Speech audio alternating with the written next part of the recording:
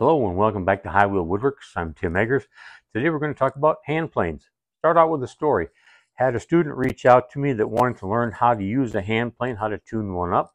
Had her come over. We took a crusty old Stanley number 75 and completely stripped it down, took all the pieces and parts off and cleaned them all up, shined them all up, flattened the sole, taught her how to sharpen the iron on it, and more importantly, how to use it to get those long, wispy, nice curls that we like that you get from a hand plane that's properly tuned up. A couple of days later, her husband reached out to me and indicated that he wanted to purchase for her some hand planes for her shop. So he asked what I would recommend. So I went through it all and I recommended a low angle block plane for doing those fine edges and little chamfer work, little small cleanups on stuff.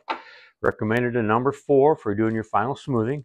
A number 5 for kind of starting the process and getting rid of the bulk of the material. And then I recommended a number 7 for long joinery work. He ended up buying them all for her. So I had recommended 4 hand planes. That's what they bought and added to their shop. Later that day, I got to looking around my shop, and as you can tell, I'm kind of a fan of hand tools and hand planes, and I got to thinking about it.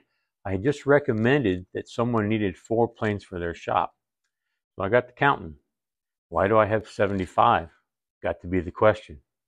I've got 75 hand planes in my shop after I recommended somebody only needs 4. So the moral of the story turned out to be getting into hand tool woodworking can be addicting.